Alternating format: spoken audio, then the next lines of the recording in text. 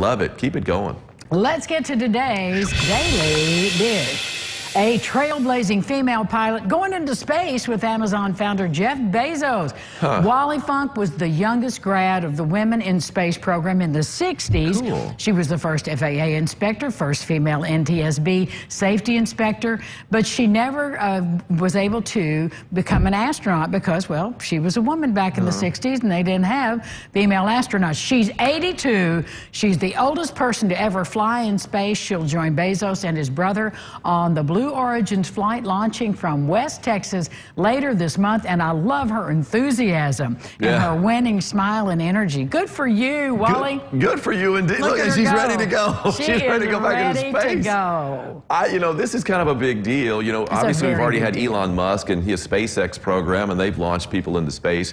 And this is a different one, different ball game here. So, and I believe, you know, Jeff Bezos, is this like this isn't the maiden flight, is it? Hopefully they've had a few test flights. But this might be the maiden flight with people in it. I don't know. But, I mean, I guess he's putting his, you know. He's going himself, so he's going to walk the walk. He talked the talk about doing this, and so. If I was Jeff and I had his money, I would have probably sent up several rockets before me.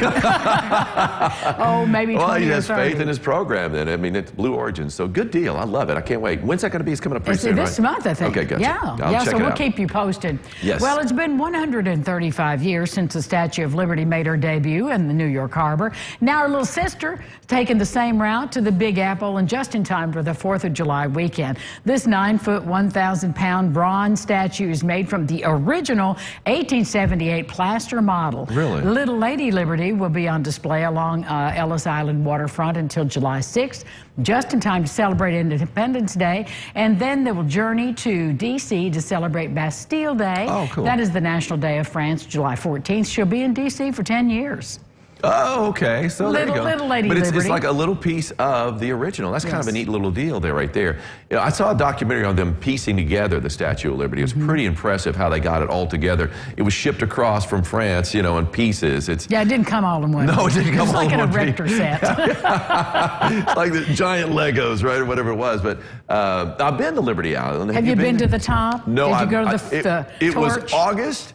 It was like 95 degrees in New York, and that was kind of rare. New York didn't usually get that hot.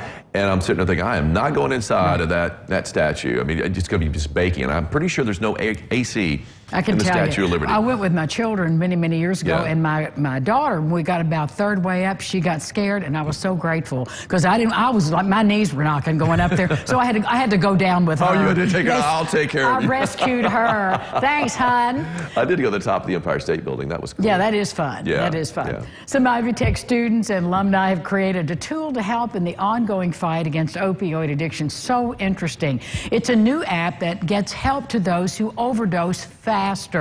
One push of a button sends out a notification to others in the area with the app who can access the Narcan. These people who receive the notification can then respond if they can help, and if not, there's a button where they can push call 911. The creators of Noxos OD say that the app will be ready to go at the start of August and will be available on all platforms. That's great thinking on somebody's part. Yeah, it really is, helping other people out with these apps, and that's what a lot of these apps need to be doing, helping people out. And yeah, good for them. Yeah, that's a lifesaver and a game changer too. So good for them.